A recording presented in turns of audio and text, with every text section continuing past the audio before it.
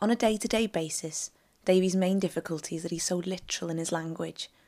If someone tells him he's hurt their feelings, he'll say, "Well, I haven't touched your hands." It's obvious if he doesn't like someone, and he can't deal with unstructured crowds. So in school, he'd go into assembly because they're all lined up and go in a particular order, but playtimes and dinner times he just can't cope because they're all running around everywhere.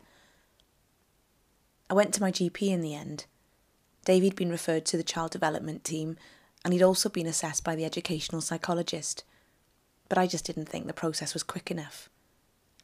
I thought myself that Davy had profound problems that were more than just difficult behaviour. I wasn't saying that he had Asperger's. I was just saying he has no empathy, he has no friends, he's not socialising. And the doctor made up his own mind and said, "I think we need a referral to psychiatry," which was a great relief to me because I'd been feeling as though I'd failed and it was so hard to come and ask for help. That was about 18 months ago, and then we waited 4 months to see someone. It's hard with other parents sometimes, because there's still a stigma, and I know if I say I've got a psychiatry appointment for my son, the horror on their faces. And yet it's the best thing I ever did for both of us. Things have moved on phenomenally since our first appointment. Now that I understand, and school understands, Davy is being properly supported.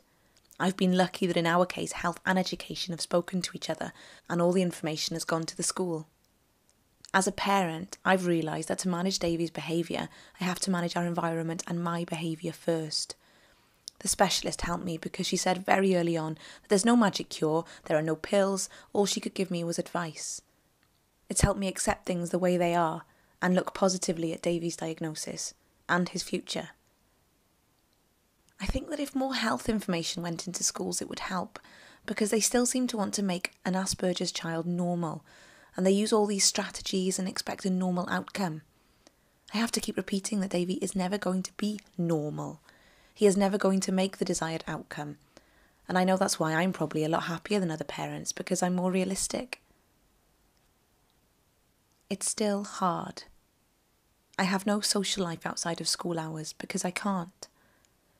I won't leave him with anyone else because he's difficult to manage, so I have no life of my own at all, really. I'd like to go to autistic meetings and to meet other parents, but getting out is really difficult. I've started a happy book with Davy. So no matter what's gone on that day, we spend a little bit of time putting down all the good things that have happened and celebrate the happy times. It's good for both of us.